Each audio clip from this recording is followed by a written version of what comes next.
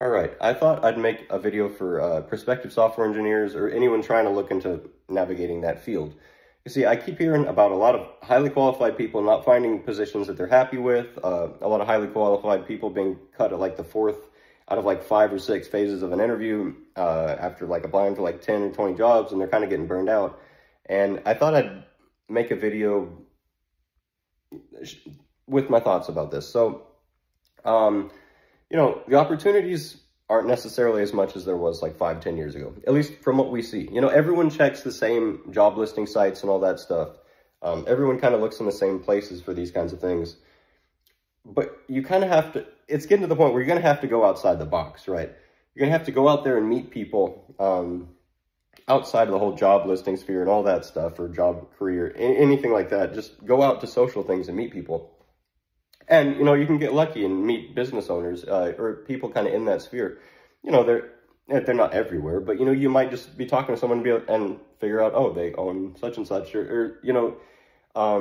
and they might need some work done. See, these smaller companies and whatnot, they might not exactly know, or businesses, they might not know, like, what to ask for.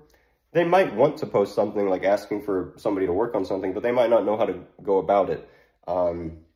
And obviously software is very expensive and it's very intimidating. But if you're out there in a social thing and, you're just talking, you can kind of skip a few things, you know what I mean? Because you get to know them, they get to know you, and they get to know what you know. And you could tell them like what's possible and all that stuff. And you'd find an opportunity that no one else is going to get. See, I got kind of lucky at the end of college, and I got lined up with a company that needed an app built. And the skills you learn in something like that versus a normal tech job is a lot different. So, in my opinion, one of the most important parts about the tech interviews and software interviews is the behavioral part of the interview, the social stuff. You could be taught how to program, anyone could be trained how to solve the problems that they need, but you can't be trained how to be a human, right?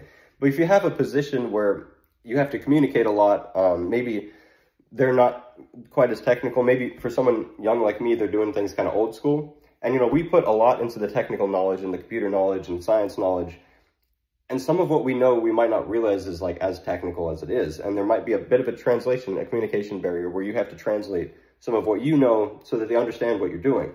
And when the client asks you for things, you have to be able to tell them like what is possible and what is not, given what you're doing, without talking too much about necessarily the technical stuff, but telling them what is possible and what you're going to be able to do for them. And this adds a whole nother thing and recommendations and all that stuff that give you a boost.